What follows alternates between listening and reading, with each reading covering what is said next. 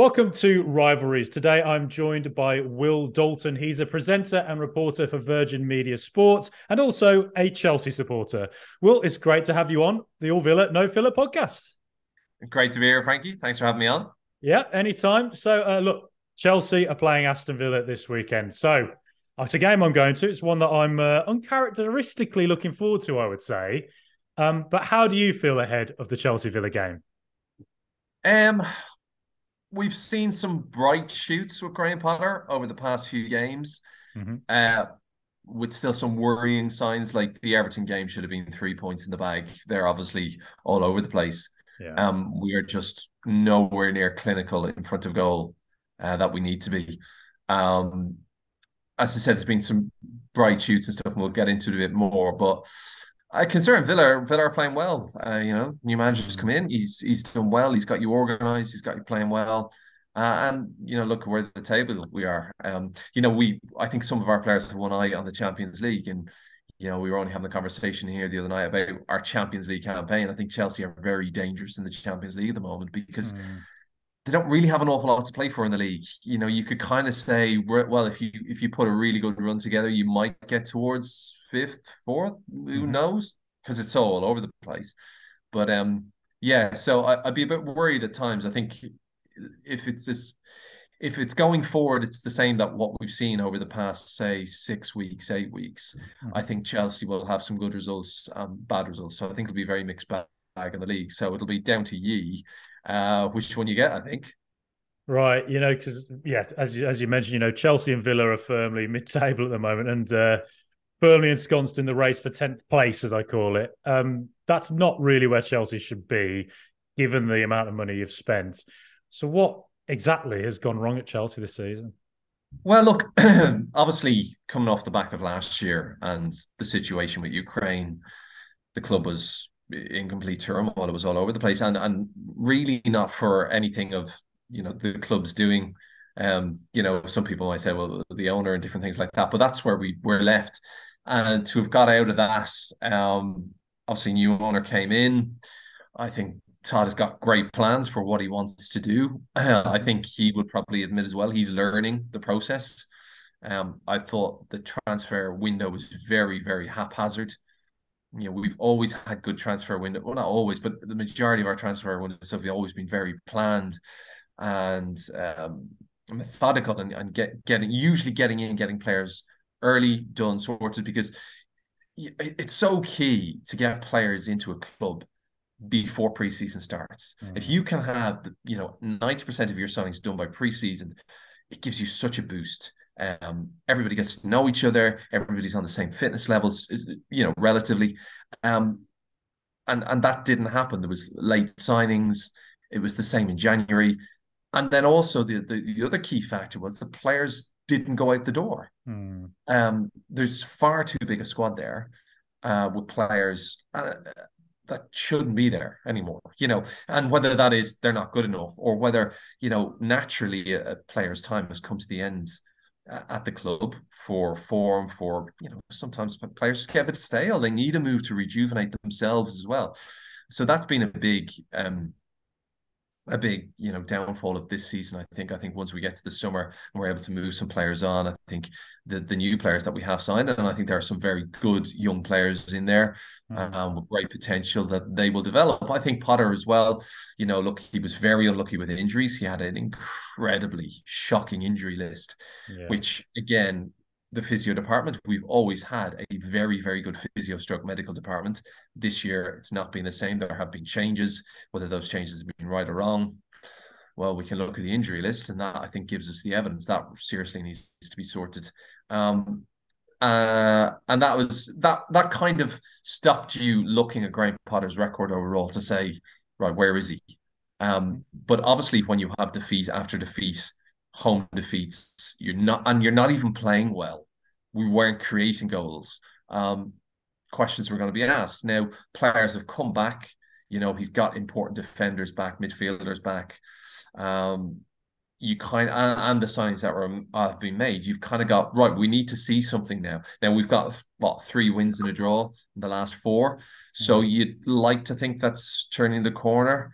The win against Leeds, again, I was like, we've won, but apart from that goal, we've done nothing else Mm. new from the last game.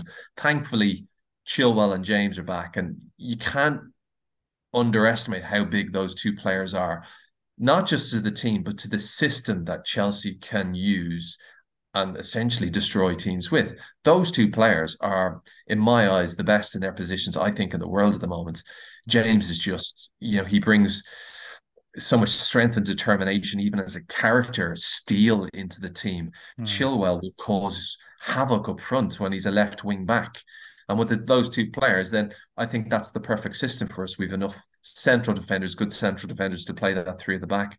And then, to talk about then this team not having N'Golo Kante, in Yeah. my eyes, he's probably the best player I've ever seen live. Wow, Again, really? Okay. hugely underestimated by people. That until you see Kante live and what he does, it is just incredible. And you can Yeah, he's a talk about brilliant player. Ronaldo's and Messi's. Yes, 100% agree. But they'll grab the headlines because of their goal scoring rate. Yeah. Kante just, it is essential. People have said it before, and it's so true. It is like having two players in the Mm. team.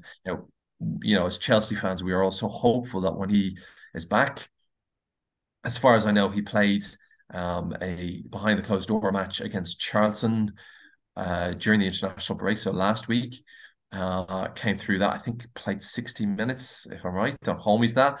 But again, that will be such a major, major boost. And then being able to rotate Kovacic, Fernandez, and Kante, those three, for me, will fill two positions. And at today's game, when you've so many games and you've such intensity and the Champions League, that's the ideal dream scenario for Graham Potter. But the final thing then is to try and get the striker scoring. João Felix has looked very, very good. Looks Mm. like we will want to sign him. Looks like he wants to say. But you need more from Kai Havertz. We've seen little bits now in the past couple of games, maybe, that he's beginning to get confidence back, and you just need an edge from him. Sometimes he looks a bit, I don't want to say sedated, but it's like, come on, like get stuck in really a bit more. So Mm. that's kind of what we're hoping for really over the Villa game and then going forward. Okay. I mean, as you said about Kante, I mean, I remember the first time I watched him play was for Leicester against Arsenal, and he was in the season Leicester won the league. And I remember being absolutely astonished at how good he was. And I remember me and a friend who were watching it together just being like, is he the best player in the world? It was he was just so brilliant. But we look ahead to sort of this weekend, the Chelsea Villa game. How do you think specifically Chelsea can hurt Aston Villa? Well, James is a 50-50 from what Mm-hmm. I know. Obviously, he pulled out of the second England game, hamstring injury. Again, worrying signs that we're still not managing injuries well. So it's kind of like, right, well, are we going to take a chance on him with obviously Champions League coming up? Perhaps not. But as I said, that's where I see Chelsea hurting pretty much any team. That's where they will play. I don't think they'll try and hide it. I think those players are that good. And then when you have the quality of Kovacic, who scored two the other night for Croatia, very rare thing for him to do. Hopefully, he brings his scoring boots back to Stamford Bridge. Kante won't start, but you could see him get some minutes, hopefully, and Fernandez then as well. That they will allow those two to get up the wings, play the passes in where they need. So that's where I see danger coming from. Some of the new signings, Mandzukic and Mudryk, yet to see the best of Mudryk. Yeah, I think we'll probably hold our thoughts about him until the new season. But in flashes, he has something. He has Mm. that X factor that you look for in a player. And now what needs to be done is develop and tease that out into him becoming, a potential superstar. But yeah, sorry, to answer your question, that's where I see the wing backs will play a massive important role. I Yeah. can't see Potter switching from the style. So I think that's the key to Chelsea. If you can shut those two down, if it's not James, we'll see who else plays there. It has been Ruben Loftus-Cheek, does not feel the same penetration, I think, going forward. But Ben is back. Looks like he's 100%, and Okay. that's a danger to any opposing side. Yeah, he's a great player as well. Aston Villa down, I think Chilwell's side, so on Villa's right hand side. Matty Cash has been injured whilst playing for Poland, so he's going to be out 3 weeks, and he was in great form for Villa. Ashley Young will come in most likely. They could maybe Ezri Konsa be pushed out to the right, and Diego Carlos comes in. But I would say that side of the pitch could be where Villa get hurt. Maybe, you know, Leon Bailey tends to play out there. He's not massively consistent. Gives the ball away every now and again. So if you can get the ball out on that side and just hit Villa, you know, Mudryk maybe going at Ashley Young, that might be an area that Chelsea get some success. But at the same time, you know, Villa's away form has been really strong under Unai Emery, you know, 2-0 against Tottenham away not too long ago. So how do you think Villa themselves could hurt Chelsea? Well, look, I think you've got a man in form up front, haven't you? He's looking to break a record, I think, this weekend, Ollie Watkins. Yeah. I think it's the first Villa player to have scored 5 successive away games or something like that. So, Yeah. look, he's dangerous. He's quality. You know, I still think Ollie Watkins is a little bit more in him. You know, you're almost kind of going, is he going to go to that next level? So, you know, potentially from that, we've looked a little bit weak at times from set pieces. I think if the press is there as well, Kepa has been very solid now for Chelsea in recent weeks, but he was part of a brutal Spanish side the other night, one of the worst Spanish teams I've seen in years against Scotland. No disregard to any Scottish Villa fans, because Scotland were fantastic and did exactly what they needed to do. So yeah, we're still hoping again. Kepa kind of fulfills, you know, what they made him a world record signing for. So there's always a little bit of a worry there. And then just at times the centre backs like Koulibaly for that second goal against Everton, it was just a shocker. Like, for such an experienced player to let such an inexperienced player do that to him is a real worry. On the plus side, Badiashile and Fofana seem to be Fofana especially coming into form after injury, and Badashile's been a very, very good solid signing, great value I think for what we paid for him. So defensively, you know, they'll have to be on their game to keep an eye on Watkins, I think, and then also as well, John McGinn playing for Scotland the other night.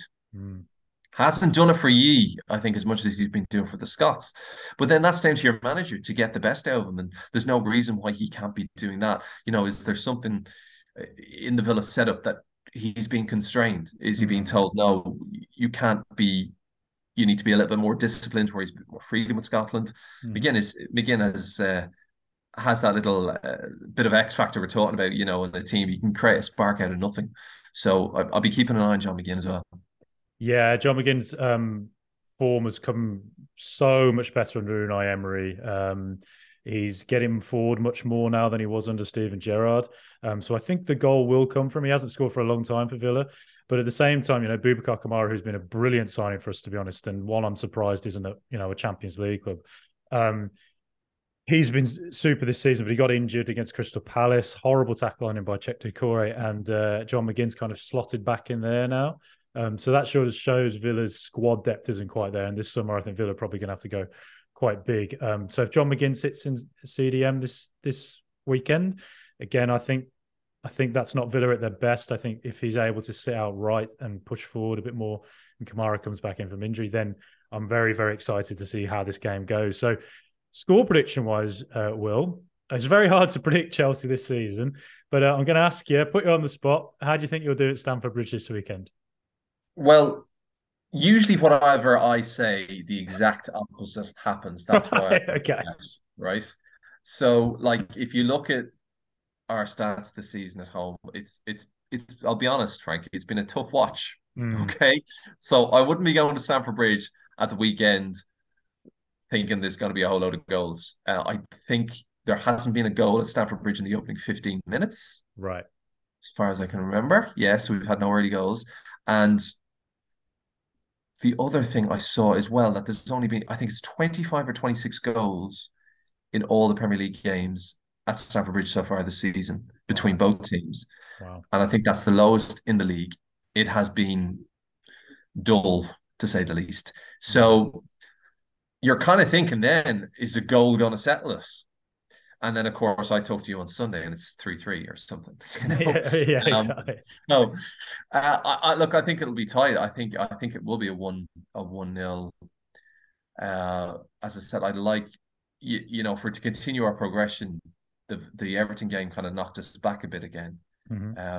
But you'd like to think coming back in off the international break, players are ready to go again. They've had that little break from the Chelsea squad, and those who weren't with their international team are ready to go. It'll be an interesting selection for Potter to see where players are, because he'll obviously have to take into account of how many players have played for their country, how many minutes they've done, etc. Whereas players are just sitting in a cabin waiting to go. It was good they had that in-house match, I think, and we have the likes of Kante getting some minutes. Score prediction, I don't know. I'll go 2-1 Chelsea. 2-1 Chelsea. For the first time ever in my life, ever, for Villa against one of the top teams, I'm going to say Villa do it. I'm going to say we carry on our good away. You don't usually do well at the Bridge, do you? No.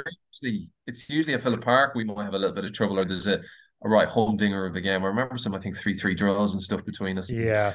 Like that. So I do remember an 8-0 at Stamford Bridge, so which I'd prefer to forget, but hopefully that doesn't happen this week. You invited me on, wasn't going to bring it up. Yeah. We've had a few bad days. I think there was a 7-1 as well, maybe at some point. But yeah, and was there like a 4-4 one time, like a last minute? Well, yeah, there has been some crazy matches between us. Yeah. So never know. This weekend I'm going to say it is a bit of a humdinger, and I'm going to say that Villa, but I'm going to say Villa do it. I don't quite know what scoreline, but I'm just daring to dream. I probably should never do that as a fan. But Will, it's been absolutely brilliant to have you on. Where can people find you online and find your work? Well, you can follow me on Twitter, Instagram, TikTok at Will Dalton01. That's where I live. So yeah, plenty of football, sport related stuff in there from Ireland and from England as well. So yeah, and the world really. So yeah, that's where you can get me.